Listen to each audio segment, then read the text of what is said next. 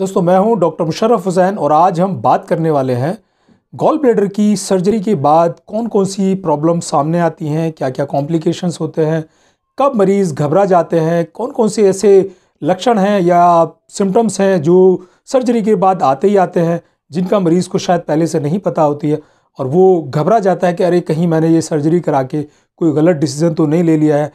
क्योंकि अक्सर gall bladder के मरीज़ पहले इस बात की तलाश में होते हैं कि कहीं ऐसा कोई साधन या उपाय मिल जाए कि बिना सर्जरी के ये पथरी बाहर निकल जाए।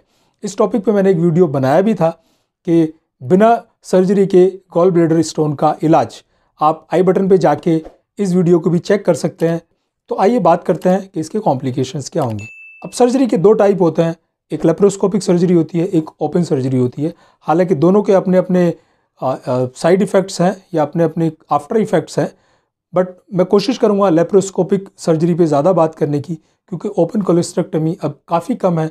वो तभी ज़रूरत पड़ती है जब हम लेप्रोस्कोपिक सर्जरी नहीं कर पाते हैं। तो जनरली मरीज़ 24 घंटे में अस्पताल से डिस्चार्ज होता है। जब तक वो अस्पताल के अंदर है उसको उस समय ही कुछ सर्जरी के बाद हल्के फुल्के लक्षण आ सकते हैं।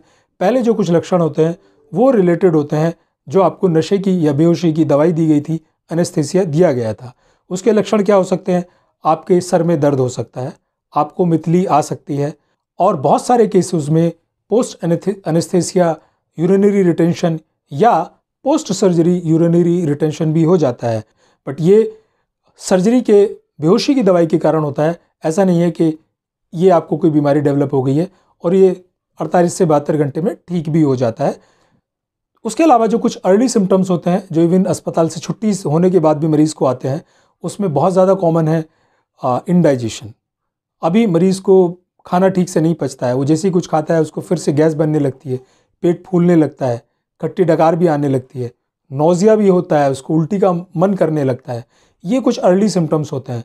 हल्का फुल्का पेन एब्डोमेन भी हो सकता है। ऑब्वियस है, अगर देखिए चीरा लगा है तो दर्द तो होगा ही होगा, बट वो बड़े नॉर्मल और नॉमिनल सिम्टम है और ये लगभग सारे मरीजों में इस तरह के लक्षण आते हैं। तो उससे घबराने की ज़रूरत नहीं है। ये समय रहते 3 से 4, 5, 6 दिन में ठीक हो जाते हैं। उसके अलावा कुछ मरीज़ों को बुखार भी आ जाता है।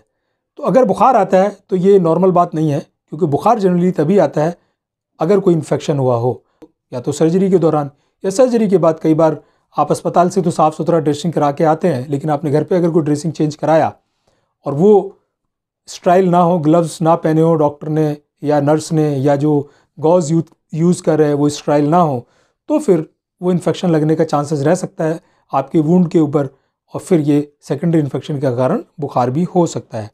ज़ख्म के आसपास थोड़ी बहुत स्वेलिंग होती है, थोड़ा दर्द होता है, दबाने से भी महसूस होगा, ये भी नॉर्मल लक्षण है। लेकिन अगर आपके ज़ख्म में डिस्चार्ज आने लगे, पस जैसा महसूस होने लगे, ब्लीडिंग आने लगे, तो फिर ये नॉर्मल चीज़ नहीं है। इसके लिए फिर आपको अपने डॉक्टर को बताना चाहिए। पस का मतलब भी यही होता है कि वहाँ पे कोई इन्फेक्शन हो चुका है, तो ये फिर आपको शायद एक दूसरा एंटीबायोटिक डॉक्टर शुरू करें या उसकी वुंड की अच्छे से क्लीनिंग करके ड्रेसिंग करें। तो यहाँ पे आपको ध्यान रखने की ज़रूरत पड़ेगी। बहुत से मरीज़ों में छुट्टी के बाद डायरिया हो जाता है या कुछ मरीज़ों को कॉन्स्टिपेशन भी हो जाता है। इसका भी कारण जो है वो सीधा सीधा बाइल जूस से ही जुड़ा है, क्योंकि पहले लिमिटेड बाइल जूस आता था, एक सेट फ्रीक्वेंसी पे आता था। जब भी आप कुछ खाते थे तो आपका जो गॉल ब्लैडर है वो सिकुड़ता था और उतना ही जितना ज़रूरत है उतना बाइल जूस नीचे आ जाता था आंत के अंदर। अब क्योंकि बाइल जूस का रास्ता सीधा है आपकी आंत के अंदर, लीवर से जितना बनता है वो आपकी आंत में जाता रहता है। तो अगर ये बहुत ज़्यादा मात्रा में आ जाता है तो इसकी खासियत होती है कि ये इंटेस्टाइन की मोटिलिटी को या मूवमेंट को बढ़ा देता है, तो जिससे दस्त लग जाता है। लेकिन अगर इसकी मात्रा कम रह जाए तो खाना ठीक से नहीं पचता, जिसकी वजह से इंडाइजेशन होता है और कॉन्स्टिपेशन भी हो सकता है। लेकिन ये सब इंडाइजेशन, कॉन्स्टिपेशन, डायरिया, ये सब टेम्परेरी सिम्टम्स हैं और अक्सर मरीजों में होता है, तो इसमें घबराने की ज़रूरत नहीं है। ये समय रहते सब ठीक हो जाता है। घबराने की किन चीज़ों में ज़रूरत है वो मैं आपको बता देता हूँ। जैसे पहले मैंने आपको बुखार या फीवर या इन्फेक्शन की कंडीशन बताई। दूसरी एक कंडीशन और होती है कि अगर आपको पीलिया होने लगे, तो इसका मतलब होता है कि हो सकता है जो बाइल जूस जितना है वो सीधा नीचे नहीं आ रहा है, वो वापस भी जा रहा है। तो अगर पीलिया होता है मरीज़ को, आंखें पीली हो जाती हैं, पेशाब लगातार पीला आता है, तो अपने डॉक्टर को आपको बताने की ज़रूरत है।